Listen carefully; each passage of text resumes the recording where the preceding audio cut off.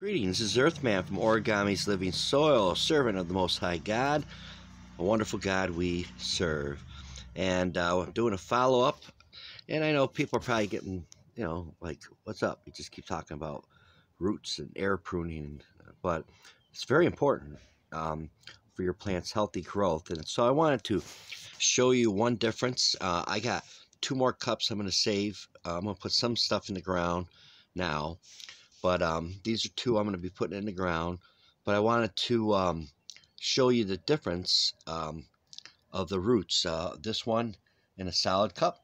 This one in a cup that had a coffee filter in it and held the soil in it. And then just long enough for the roots to air prune and hold on to the soil so it doesn't fall apart. So what I want you to show you is not a lot of roots here.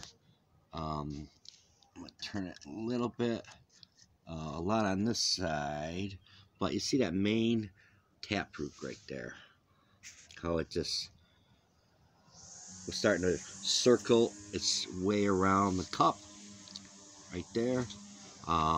This has no main taproot like that. This has massive roots throughout the whole thing, as you can see. I don't want to move around too much, but yep, there you go. A root mass. This has the roots, but not like the other one. And look at that taproot, and that's not present here. And instead of one main, this taproot going down, which if I would have left it longer in this cup, would have twisted its way all around the cup compared to this one. Well, like I said, I'm going to save 2, that one with a coffee filter, one without the coffee filter. Just let them get real tight in the cup, and then show you that difference too. So, yeah, air pruning is a better thing for your plants. Okay, and so look at my other videos to learn how to do that. So this is the result. That's it. May God bless you and your family this day.